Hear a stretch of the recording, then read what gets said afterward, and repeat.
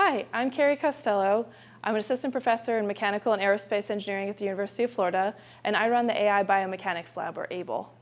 Our lab does research on human movement and biomechanics and how it affects musculoskeletal health, and a lot of our work has focused on knee osteoarthritis, which is an extremely prevalent condition that affects millions of people worldwide, causing pain and disability. Mechanical loading on the joint tissues does result in biochemical changes in the joint, and so if we're able to identify biomechanical risk factors for knee osteoarthritis, we'll be able to intervene using biomechanical tools such as inserts in the shoe or knee brace, or through changing the way somebody walks or the amount of physical activity that they do. Our research uses a number of different tools to be able to study biomechanics and musculoskeletal health.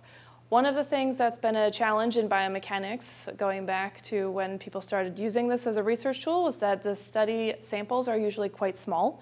And so we're trying to address this to get a more holistic picture of the human and how biomechanics interacts with other factors such as age or sex, weight, or even the severity of their disease currently.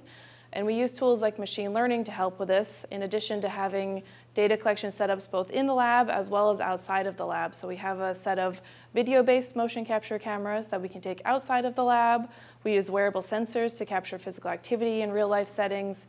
And then we use our machine learning approaches to be able to incorporate some of these patient-specific factors, as well as look at time-varying patterns in both the physical activity and biomechanical data.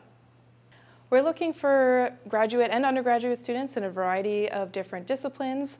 Our team is really multidisciplinary. We have people who have engineering backgrounds. We have people who have health backgrounds, such as kinesiology. And we're really looking for anyone that has an interest either in AI or in biomechanics to join our group. If you're interested, feel free to check out the MAE website, or you can find us on social media at AI Biomechanics.